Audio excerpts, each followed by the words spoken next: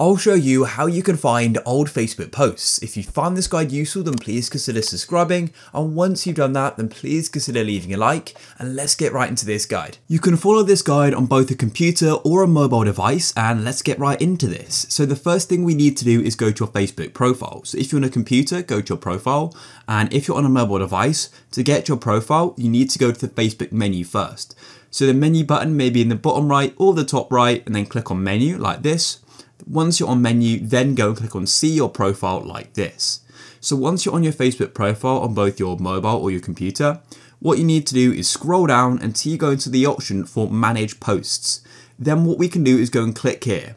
And what you can then do is go and manage all your posts, and we can go and filter for like time frames, so you can easily get your older posts, because if you share a lot of things, add a lot of pictures and just post a lot, then there's going to be a lot to scroll through.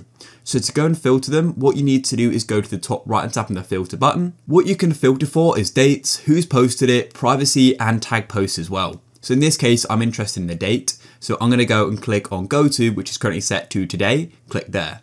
So when you go and set a date here, it's going to be all the posts posted before that date. So for example, if I have the 2nd of June 2022 set, that means all posts before that are then going to be shown. So I could then go and press on done, I'll press done again, and there we go, I can go and see everything I posted.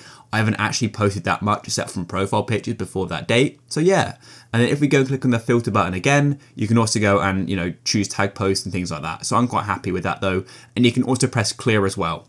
And then what you can do is go, for example, go and select a post like this, and then go and click on next. And then what you can do is hide it from your timeline, or you can delete it or remove a tag, depending on what the type of post is. But you can't go and delete, I think, an updated profile picture post. But there we go, guys. That is how you can go and find old Instagram posts. If you guys found this useful, then please consider leaving a like. Peace.